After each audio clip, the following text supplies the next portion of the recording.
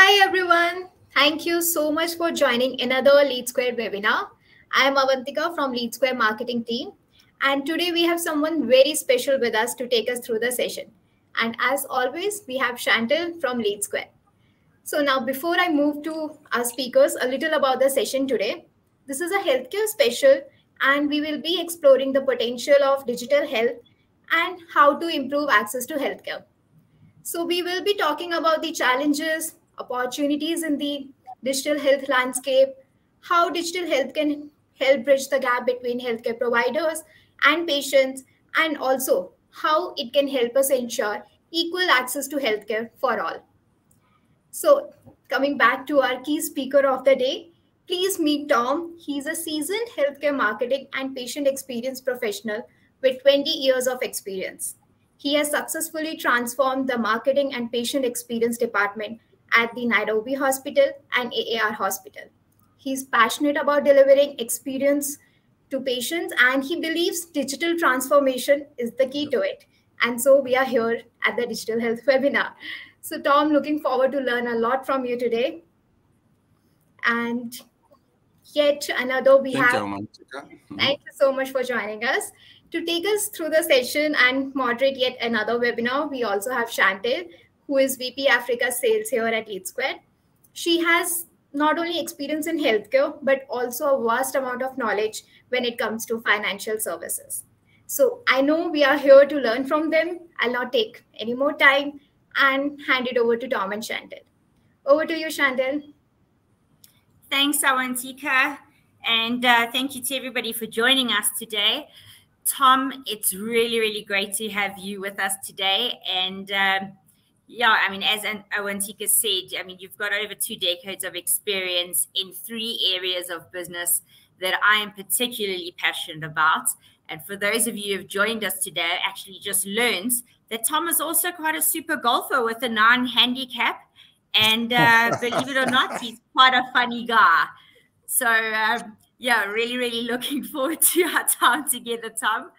And so, Tom, you've headed up marketing, patient experience, and customer service, like Awantika said, at both AAR Hospital and the Nairobi Hospital.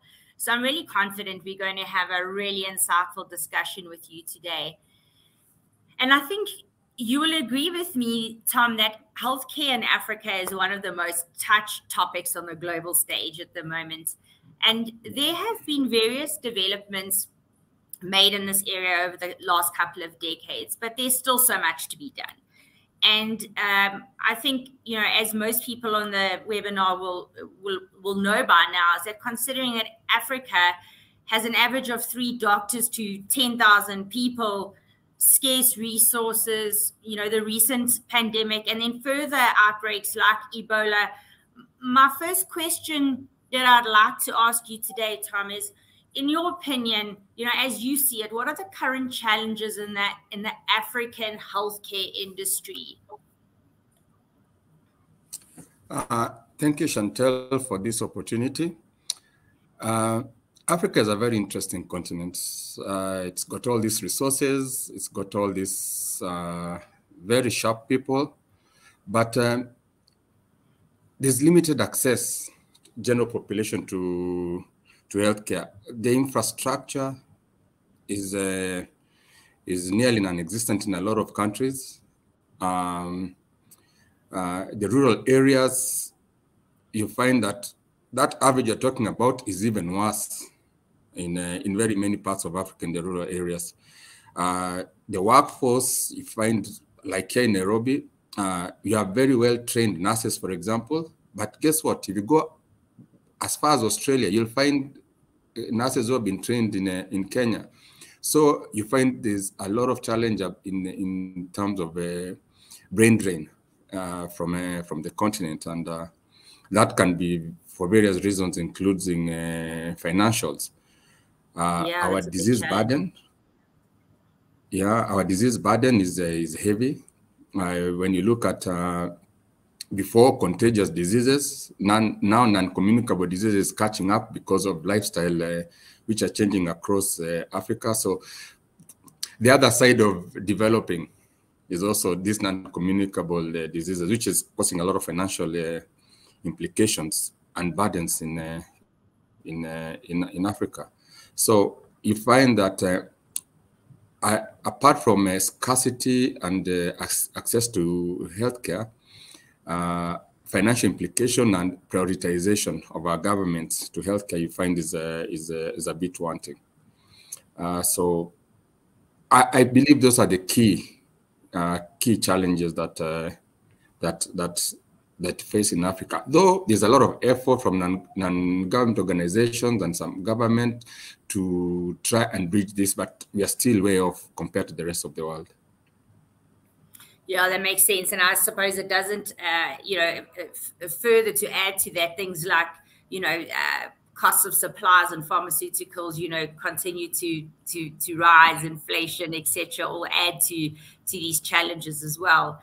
But I think, we've seen many examples of how technology can help solve, this double challenge of the lack of healthcare workers and the burden of, endemic and emerging diseases. But, we've covered, the lack of resources when it comes to healthcare workers, that doctor to patient ratio. And we have seen various, technological advancements that we made in the healthcare sector that are improving the quality of, healthcare services globally.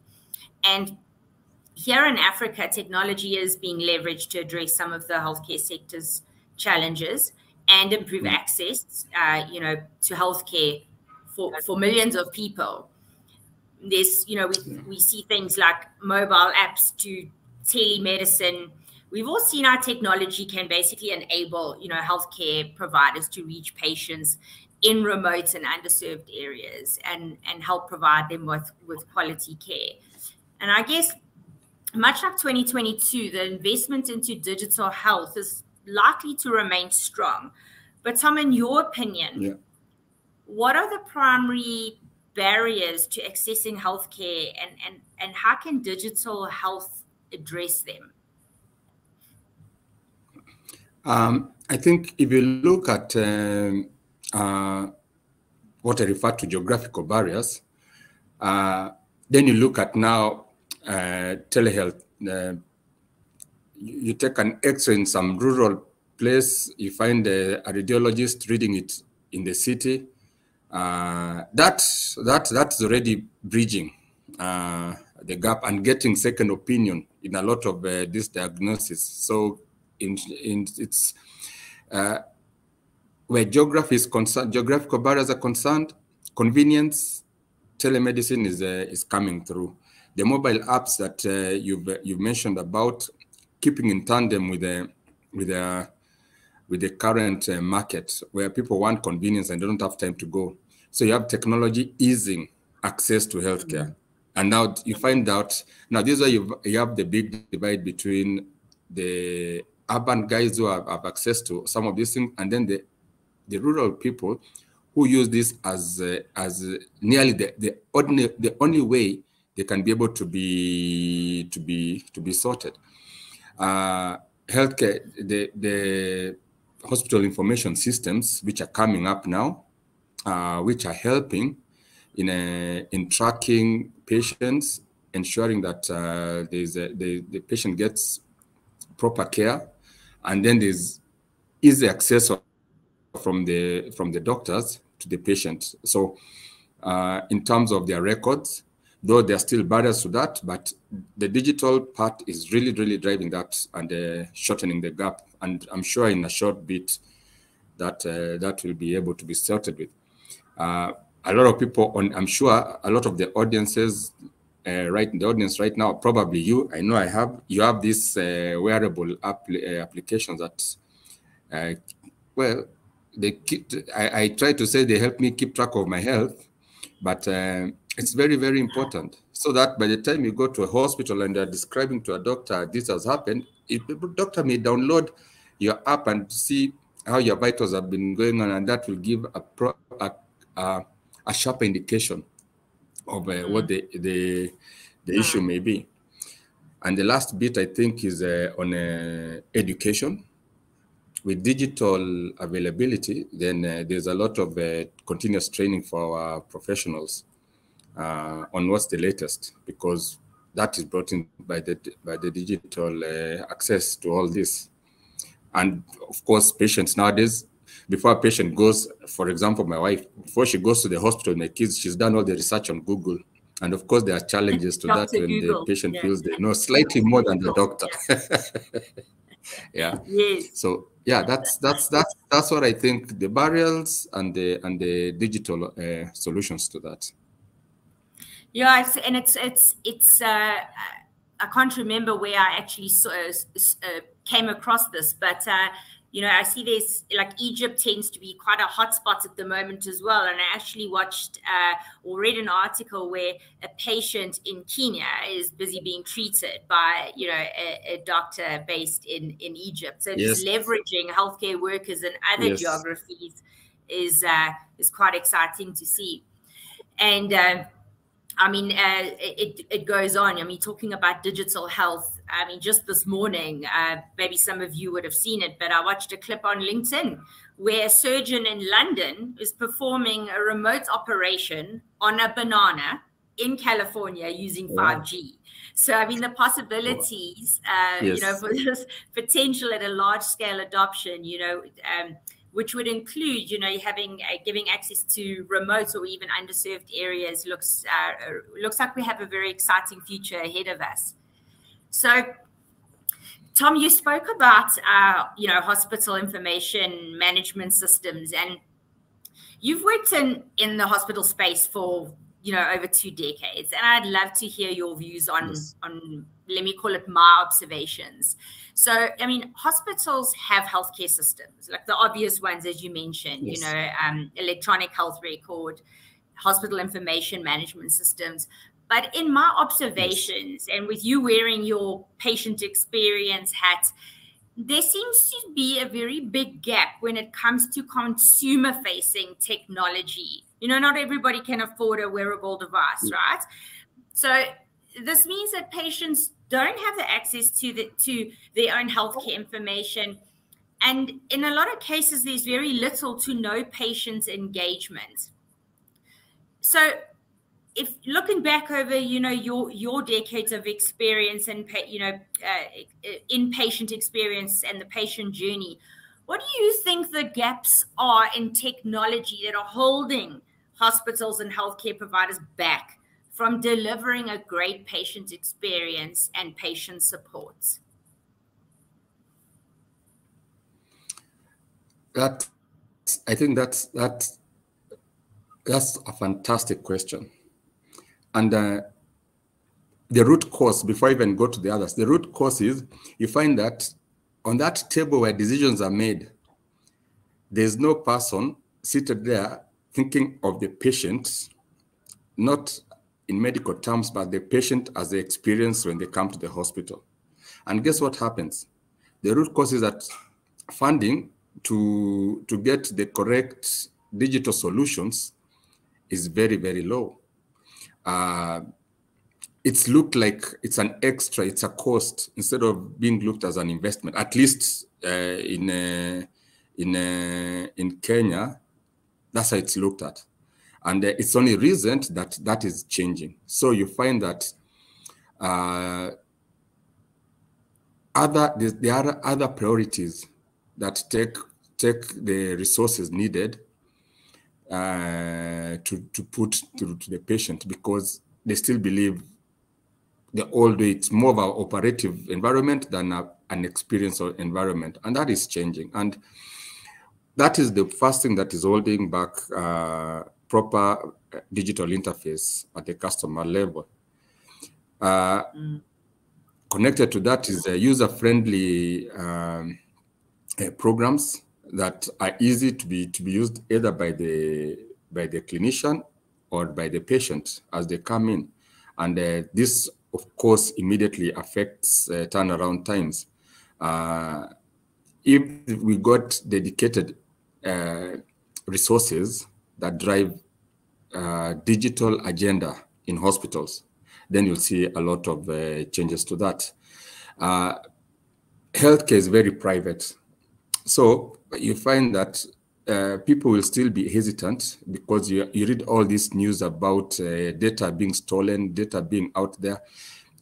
Nobody wants to be seen in the hospital. They just have to be seen. So when they think now that all this information is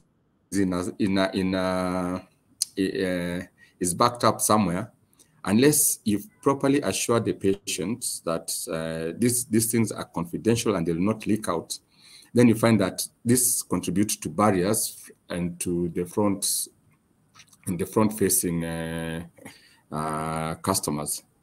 And I think this will take a bit of time. There's a lot of confidence in what is there in the market right now. But in my experience, if you get the correct resources in the first place, you get people to believe that the biggest differentiator now is how the patient experiences as they come in. And at the moment, you look at other industry, because you have to copy industry which are ahead in digital and transfer that knowledge into hospitals. Then you'll be able to fill in this gap that you find that are not there in front of the hospital. And that then will roll back to the boardroom where you need the money to fund some of these programs. Sure, Tom. Yeah, there's a lot to think about in that, and yeah, I must say I have to agree with you there. But also, you know, I mean, I'm a consumer myself, and obviously I've had family members, you know, in hospital as well. And I think looking back to, you know, the COVID-19 pandemic, that highlighted, you know, the importance of digitalization and supporting, you know, access to essential healthcare services, and not just in remote areas, but even in urban areas. You know, we weren't allowed going into hospitals, you know, with your family members. You had to drop them off and wait and see, you know. It was quite a scary time to go through. There wasn't any, patient-facing or consumer-facing channels to get communication. And I guess with the largest, you know, you mentioned it earlier, we've got the largest disease burden, you know, continents, you know, in our hands here, and we've got limited healthcare resources. And we do have the opportunity to go back to those lessons that we learned during the pandemic and continue, you know, off the back of that, to expand the use of digital health tools. And, you know, although digital health in most African regions is still in its infancy, you know, there are advances in smartphone connectivity. I mean, spending time in Kenya myself, I mean, it's impressive. You know, there's data management policies, data infrastructure, you know, all of these things are starting to change the way that health systems work in Africa. And there's been rapid expansion in other areas like mobile financing. And, you know, this is just one way, you know, that looking at things that are happening in other industries show that leapfrogging and getting ahead of these challenges is certainly possible. So, you know, I absolutely believe, you know, that digital health tools will play a really important role in boosting our health system, you know, performance in Africa. From what you've seen, Tom, you know, how are these digital health services like benefiting patients and care providers? I think, let me break it down. If you look at the patients, there's improved access to care, without a doubt. If you're in a remote place and you're able to get a proper diagnosis from a small institute, a small hospital, that's a very quick win. Instead of like currently, you probably find a patient going to a doctor country. They're trying 2 or 3 different forms of treatment. You don't know what damage is doing to the body, and also the resources that the patient thought they were saving, they actually end up paying more for wrong diagnosis. So immediately, you'd say improved access to proper healthcare of the patient. Yes. Then enhanced convenience, time saving. I mean, you don't, like, there was a joke that if you want to go see a doctor for a cold in one of the hospitals in Nairobi, you have to take the day off. You have to take a whole day leave to go and see a doctor for something, because the waiting time, seeing the doctor and coming out takes a couple of hours. But if the technology is properly served, then you find that before you check in, you're checking in online. By the time they talk to your insurance company and all that, so time saving is very, very key for the patient. Then you find that patients can engage. There's better patient engagement because they're able to access some of this information on their digital platforms, and then that way it helps when they are getting to the doctor. They have something that they can add and add to it, so the patient feels empowered, feels that they are sharing in their treatment, and feels like they are part and parcel of the journey. And for people with chronic diseases, there's continued care. You can monitor what drugs you're taking. Your doctor can monitor remotely how you're following up your treatment plan, and if there are any other signs that are coming up. So in a nutshell, for the patient, that there are very, very clear benefits that accrue to the patient. If you come to the clinical or the healthcare workers, anything digitalized. Can you imagine being told to start writing things now again? It used to take a long time. The ink is finished, the paper is lost. So the workflows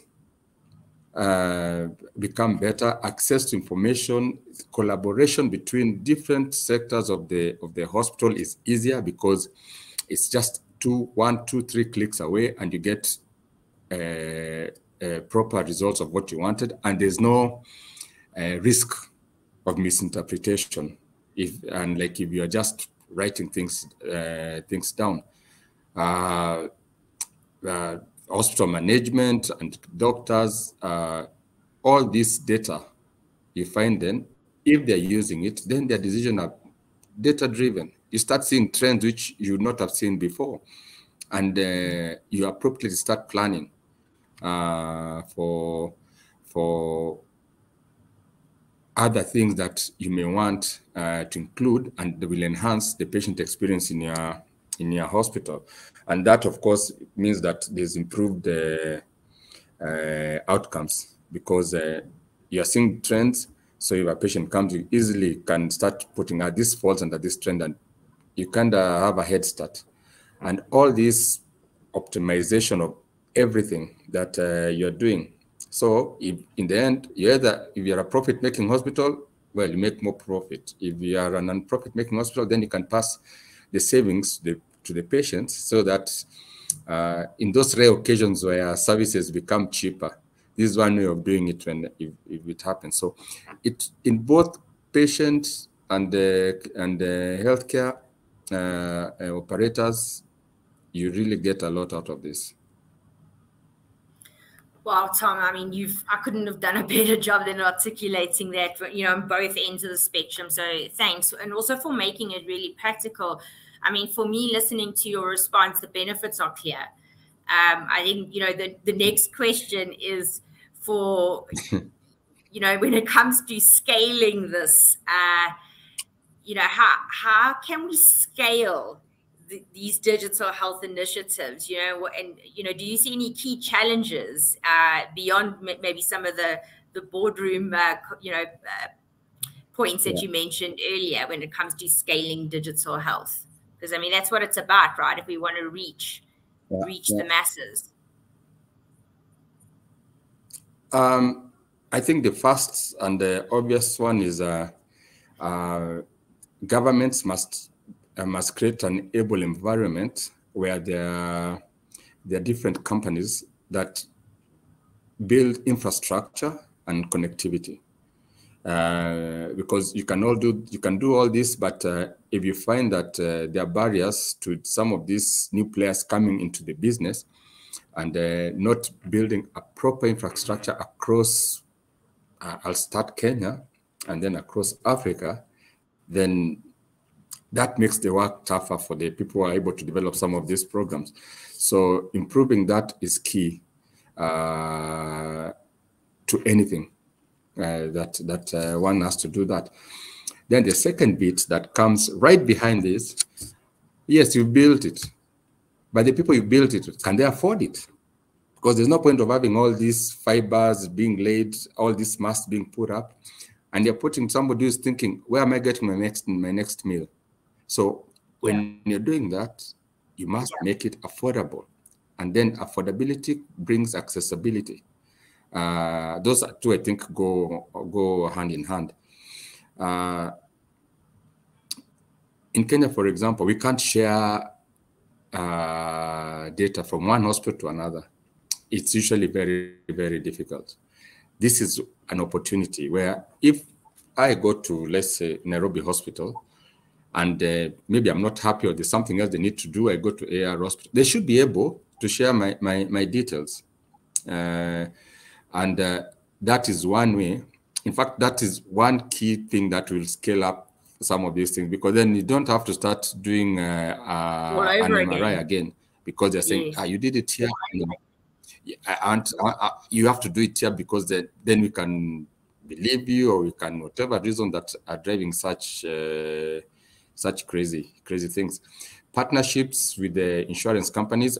Typically in Kenya, in private hospitals, 80% is insurance driven.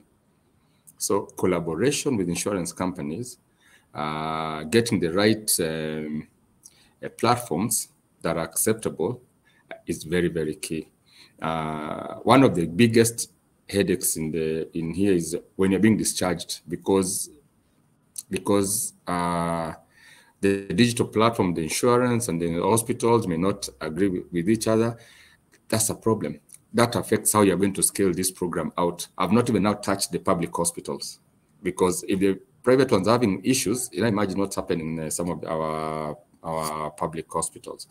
So the government also should put a proper regulatory environment, either self-regulator on the hospital bit or the national hospital. In Kenya, we have NHIF, National Hospital Insurance Fund, which theoretically should be able to bring all these players together. And then from there, it's easy to scale, because then you are agreeing on the different aspects that will allow scalability of such. And at the end of the day, this improves access to healthcare. Some of these challenges will be there for a while, because the same issues that you found in the boardroom at the institutional level, you probably find it at the government level. But times are changing, and the future is very bright. So scalability will be even better as we. Yeah, and I mean, if we do that, like you said, looking at other industries, you know, sharing of data to make credit decisions, you know, is done, you know, off let's call it a credit bureau platform. So that's, you know, kind of that baseline that we're looking for. But, you know, that brings me to something that I want to discuss with you next. And, you know, there's a whole lot of data, right, that we're talking about here. And it is really crucial to examine, you know, the ethical and privacy implications that accompany all these transformative tools. And, you know, while we're on this topic, you know, the integration of digital health solutions raises a lot of important questions regarding data security, patient privacy, and like you said, you know, healthcare it's private, and also the ethical use of personal health information. So it's essential to explore and address these ethical and privacy considerations, you know, that are associated with digital health technologies. So in, you know, thinking about your time in the hospitals, you know, and going forward, how can we ensure that patient data remains secure and confidential, but at the same time leveraging the full potential of digital health for, you know, improved healthcare outcomes?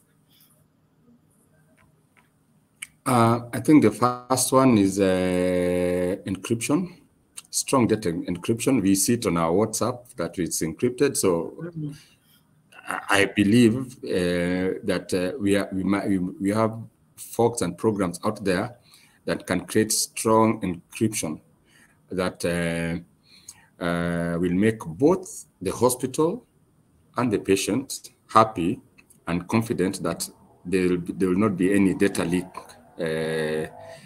outside.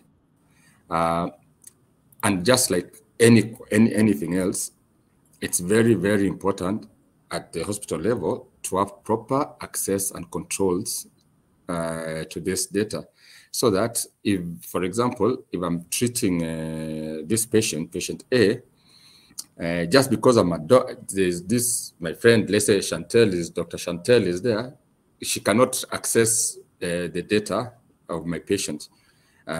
Being able to differentiate and to go to that level of access control is very, very, very, very key. Then, of course, regular audits and risk assessment at the hospital level, probably monthly, weekly. It just depends on your institution and how you feel your systems are working and the confidence level you have in your system. And of course, at the beginning, I would suggest it be nearly daily until you are at a level where you're sure that you will not get some of these leaks. A proper governance policy that manages the industry in a given region, country, region, Africa, for example, would be very, very key. A proper framework on what these risks are and what would happen if something went wrong, because you have to also have boundaries of what consequences of your program. Training and awareness of staff, because you can have the best secure system, but if your staff don't know how to manage it, how to access it, how to control it, guess what? It will leak. It doesn't matter how much money you've spent. You can't only spend on hardware and you forget the software people are actually going to use it. So taking time to actually train your staff on the system, the importance and the why, because sometimes just training and the staff does not understand the consequences of a shoddy job or sharing, let's say, for example, passwords. If you show them the consequences, both to the institution and to the staff themselves, that is important. So proper training programs and awareness of that. When you're looking at whoever is giving you this system,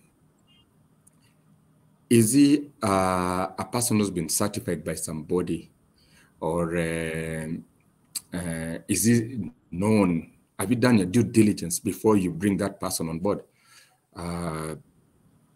Sorry to refer back to the tragic incident that happened with that submersible, where they said, no, we've not certified this, but it can do what it does. Making sure that that the vendors are properly certified and you're doing your due diligence. Then, of course, we are humans. Accidents can happen. Having a proper response management system, incident response, reporting if there's something that has gone wrong, and ensuring that these things are reported. Because if you have also become too punitive, your staff will hide things, then they'll explode a few months down the road. So ensuring that you have all this tied to the training, then you're good to go. And of course, monitoring the whole system, and monitoring what's happening, what's not happening, third-party monitoring how your staff are doing and how your system is working. This will give a lot of confidence in ensuring that your data is not leaking out. No, that makes. Sorry, Tom, go ahead. No, I was just trying. I was feeling I've forgotten something, but I think I've said the main things that that would give confidence to staff and to the patients and to the management that our data is safe, because it affects all those people. Yeah, and that internal education is also so important. You know, in a lot of cases, sorry, something just exploded. But in a lot of instances, you know, when we consulting on healthcare CRMs, sometimes it's quite startling. You know, when you're dealing at a hospital level, and you don't even get asked the question. You know, are you HIPAA compliant? Yes. Yes, we are. But I mean, these are things that, need to be driven from an educational level internally as well. Know what you're looking for. Make sure that data is protected. Yeah. Yeah. And so I think what I'd like to just cover quickly with you, Tom, and I find this quite interesting, spending time in Kenya, going down the elevator in hotels and, walking around in Westlands. I've personally seen quite a lot of print media educating, consumers about those non-communicable diseases like diabetes, hypertension, heart disease, that you spoke about earlier. And,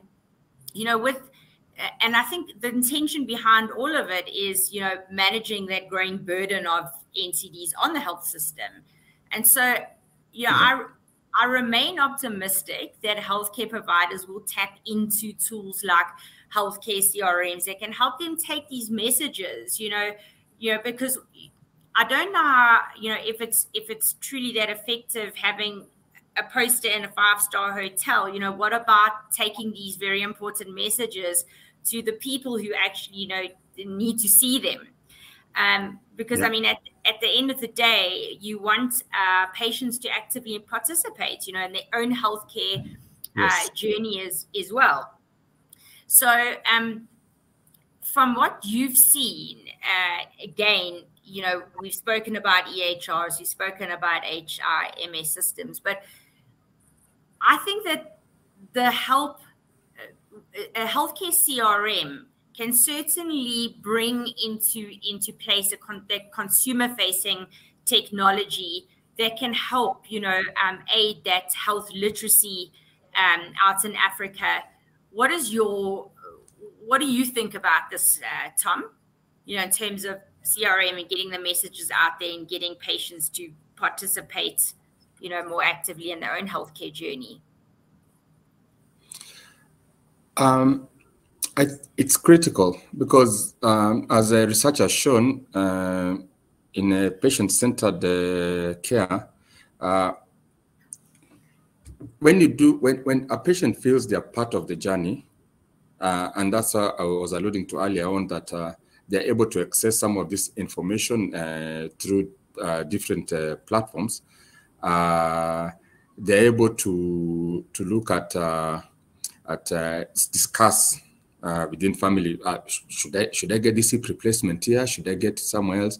You are giving them access to information and to healthcare platforms that are giving you this information, so that by the time they're discussing with the doctor, then it's a done deal, so to speak.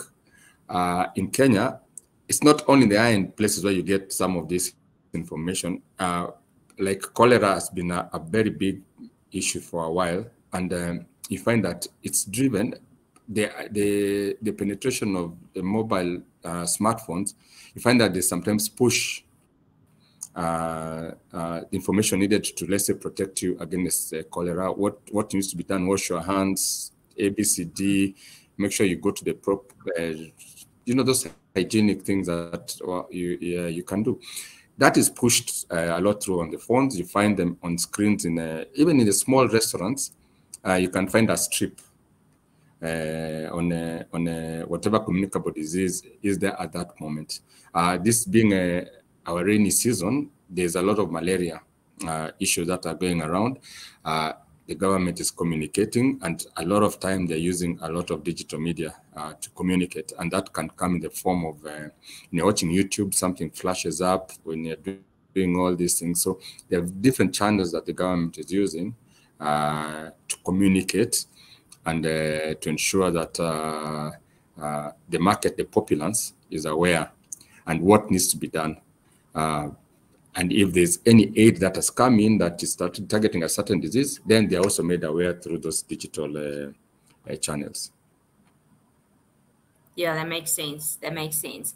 So, I mean, we covered a little bit about this earlier when we spoke about, sitting around the boardroom table, Tom. But I mean, looking ahead, and taking your experience into account, what key steps, should be taken by stakeholders, including policymakers, healthcare providers, the tech developers, patients, to ensure, that the growth and success of digital health keeps improving access to healthcare? I mean, are there any, like, your top 3 tips or steps that you would want to cover? Yeah. I think looking at our scenario here, because I'll probably talk more on the Kenyan scenario, is that the first thing is they agree, both the healthcare providers and the private insurers, and then the national insurance fund, they agree on what applications to use. They can put 2 or 3, because right now it's so scattered, and then they are not talking to each other. So if they do that, for example, immediately there'll be a turnaround time on patient experience, and that this will cover both private and public. If you ask me one key point, where different platforms from different developers are able to talk to each other. The second level means that then hospitals are able to talk to each other on let's say Tom Simba's data from one place to another, and even to another town. I don't have to repeat all the tests that I did when I was in another town. Of course, policies around data protection, very, very key on that, and find a way to make this affordable so that everybody else can access it. Those would be my 3 top things to improve that gap in digital healthcare. And in Kenya, for example, I think there are 6 main players already who are doing where you can get your medicine delivered to you after you've scanned your prescription, diagnosis.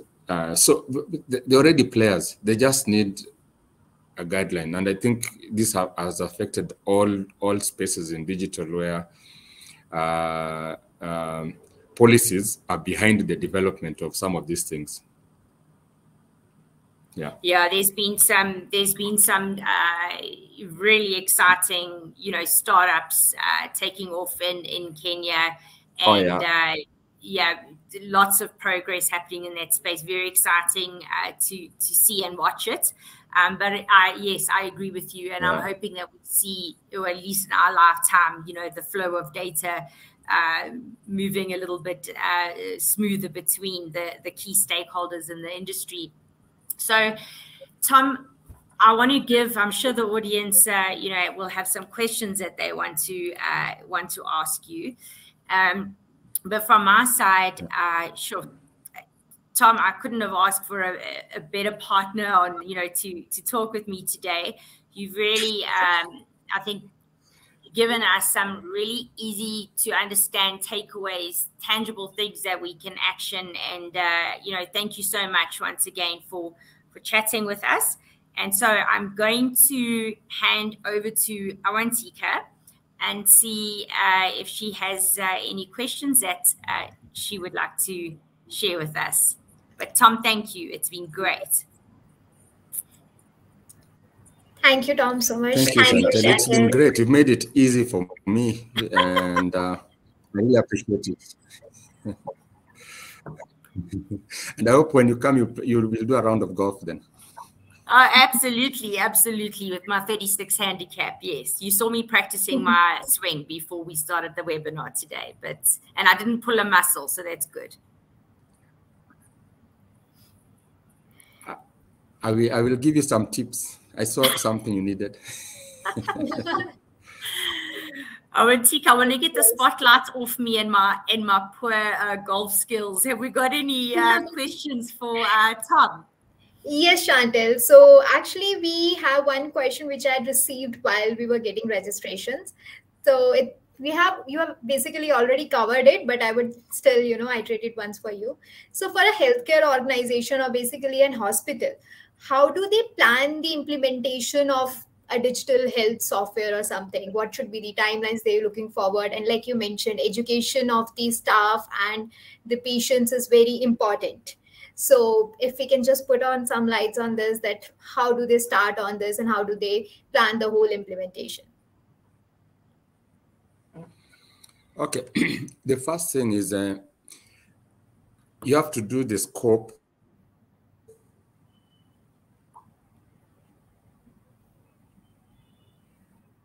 I guess we have lost Tom for a moment here, Chantal. Yeah, sorry. Oh, there we go, Tom. Yes.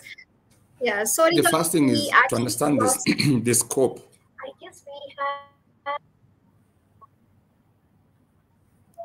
I guess there's. Yeah. Let's just give it a second. I think we've just. Sure. It is a bit rainy all around Africa today, so. Yeah.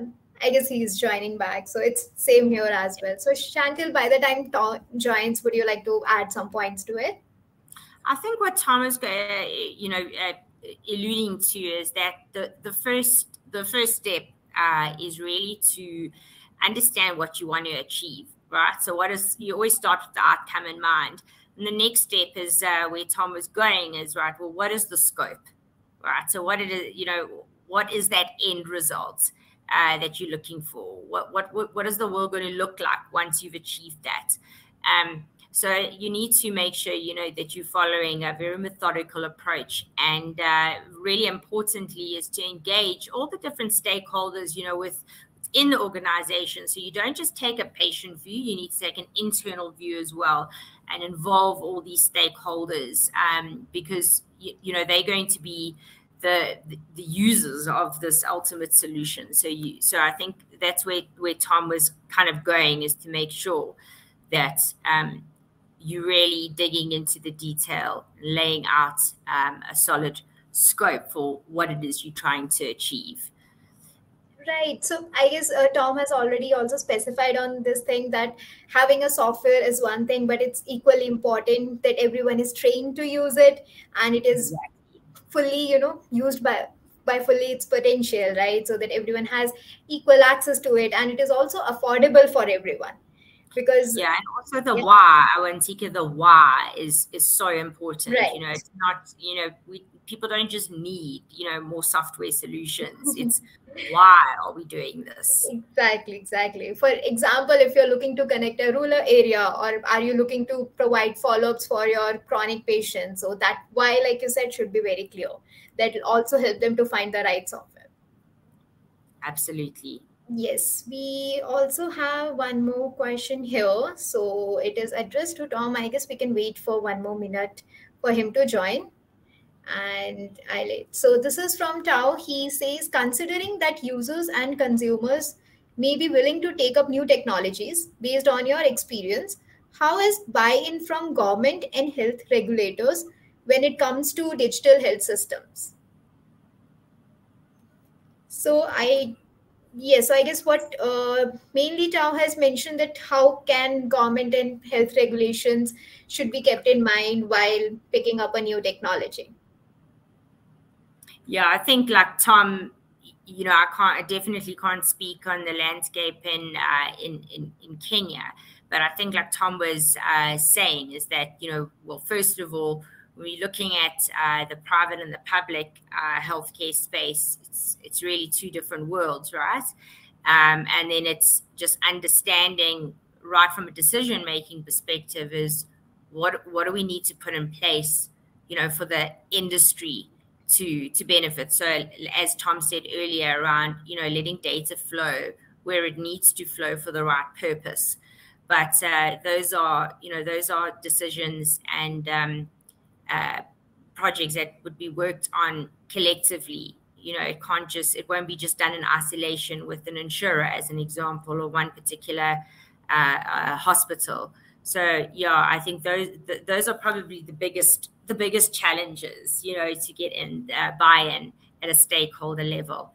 I wish I could answer more conclusively, but I probably wouldn't need to work if I had the answer to that right now.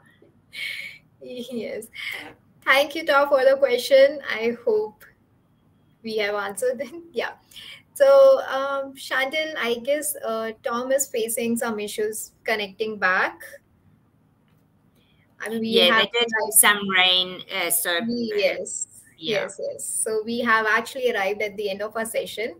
And I would like to thank you once again for your time and moderating yet another session for us. And thank you everyone for joining in. We will for sure be sharing the recordings with you as well. And if you have any more questions, please feel to email me. I will drop my email ID and we will try our best to answer them as soon as possible. So Tom is trying to get on phone back through his phone. I'll just wait 1 more minute for him and I'll drop my email ID as well here.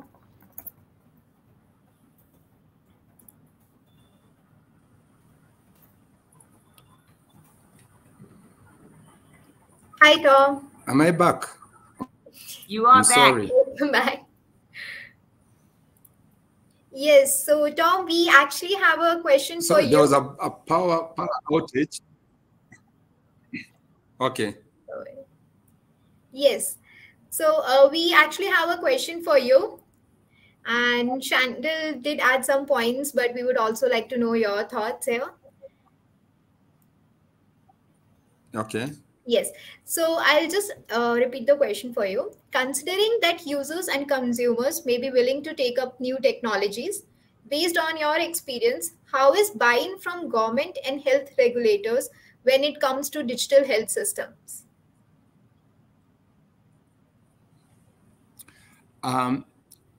In Kenya, the government is actually driving the digital space very, very well. They've put in place a whole ministry which is driving digital penetration. I